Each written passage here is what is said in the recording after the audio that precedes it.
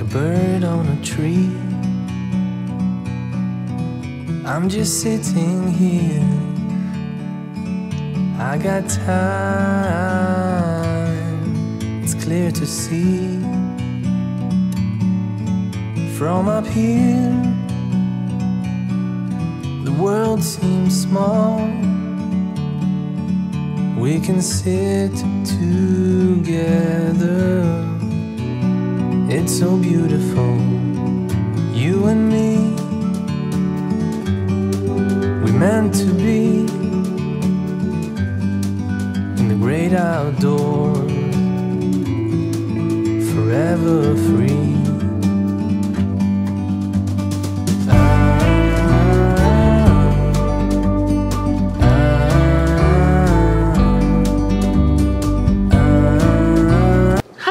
It is Sunday afternoon now. It's been a busy day. I just came to sit for a minute before I get back at it.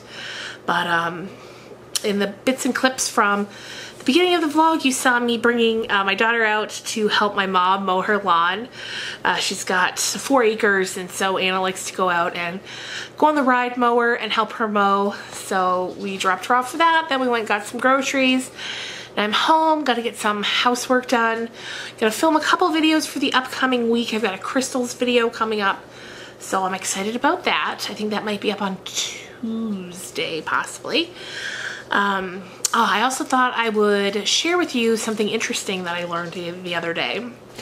So the other day, my husband went out for a drink with a friend of his who was back in town for the night. Or for the weekend. So they go out for a drink, and my husband talks about how the other day he went to the local theater here in town to see the new Han Solo movie. And so his friend tells him that he's heard that the local theater here is haunted. Now this theater, it's tiny. It's little tiny. In fact, when I drove by earlier today, I grabbed a clip of it, so I'm going to insert that right now.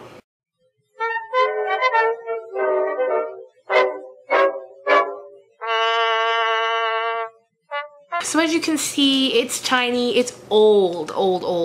So he was telling my husband about how he's heard that some people have commented that the theater is haunted, especially people who were employed there, who would do night cleaning. They said that they had some really intense experiences that led them to quit. Like things would fly across the room, or they'd see something really weird that they couldn't explain, and they'd quit. So that got me thinking about what other areas around here that might be allegedly haunted. And that made me remember in Banff. Banff is a town about 5 hours away from here. It's got some beautiful hotels. It's got people go there for skiing and things like that. And there's a hotel there called the Banff Springs Hotel. And now this is an old hotel, but it's huge and it's beautiful, and there are a ton of ghost stories that come out of that hotel. So that actually led me to do a bit of research, and that led me to this website here that talks about the ghosts of the Fairmount Banff Springs Hotel. And it says this 129-year-old hotel has more than a few residents who checked in but never checked out.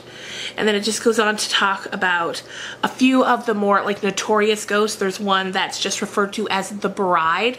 So the story on the Bride goes, probably the most famous of all the specters residing in the Fairmount Banff Springs. The story of the Ghost Bride dates back to the late 1920s. The story goes that on the young couple's wedding day, the bride, decked out in her wedding gown, descended one of the hotel's marble staircases. Something startled her, causing her to slip and fall. Some say she caught her heel in the hem of her dress. Others say her dress brushed up against a candle's flame. Whatever the cause, the end result is that the bride died that day on those stairs. So since then, hotel staff and guests alike have reported seeing a veiled figure moving up and down the stairs, or seeing a figure in a wedding dress dancing in the ballroom upstairs.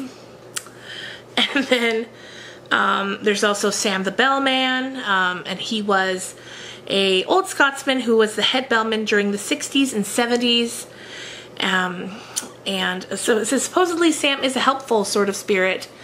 And most stories involving him mention some service he's provided to staff or guests. It says one incident involved 2 elderly women calling the bell desk for assistance after they found their key would not work. The regular bellman was occupied with other duties and didn't respond for 15 minutes. By the time he arrived at their door, it was unlocked. So little things like that. And then there's room 692, room 873. Room 873 is the one that's supposedly the most haunted. But it's actually been completely covered and sealed up. That's how intense it was getting. They sealed up the room on the 8th floor.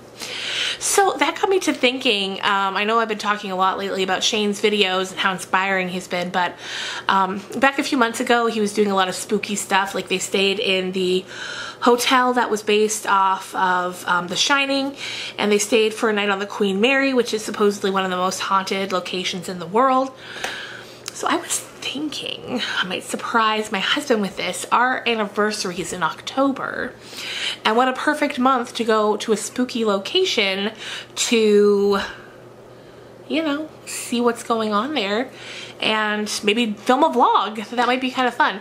So let me know if that's something that you'd be interested in. Of course, like I say, it won't be till October, but I just want to share those sort of spooky stories with you. And also the one I'm really curious about, the local movie theater. I want to ask around some locals who have been here for their whole lives if they've heard anything like that or seen anything.